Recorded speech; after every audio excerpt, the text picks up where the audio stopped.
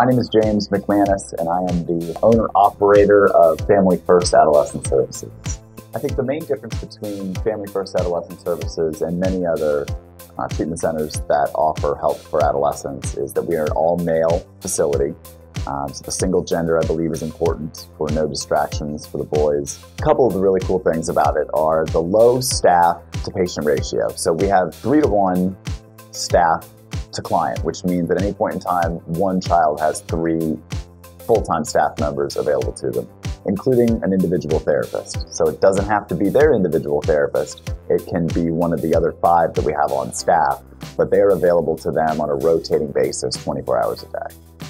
I think what drives me and gives me satisfaction at working with teenagers is the outcomes. Like I want the kids to have great lives. And honestly, most of our lives were very hard through our own doing and our own life experiences. Our late adolescence and most of my staff's early 20s were not cool. And these kids, we want them to have an opportunity to not have to go through the legal, the family, the educational, the emotional distress that comes with substance use and comes with continued addiction.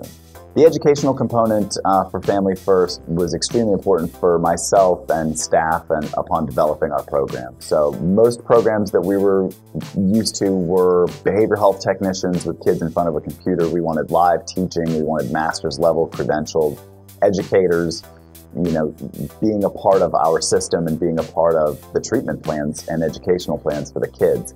If a young man comes to us at 16 years old in 10th grade, he can seamlessly transition back into his school because the goal of our program is to proctor the work from your home school and your home district. One of the other things that's unique and different about Family First Adolescent Services is that we want the kids to have a really good time. So we ask a lot of them Monday through Friday. And on the weekends, we do a myriad of amazing stuff. They go deep sea fishing, they play paintball all the time. We have indoor skydiving, surfing lessons. We want these guys' brains to start to correlate fun and sobriety. And when you start getting high young, your brain quickly adjusts and you can't have fun without getting high. And so many of the kids will say that boredom is a trigger for them. And we want to debunk that. We want them to be out having a great time and not be using drugs and be with other boys that are in the same boat. And I think that that's a big difference between us and many other programs in the country.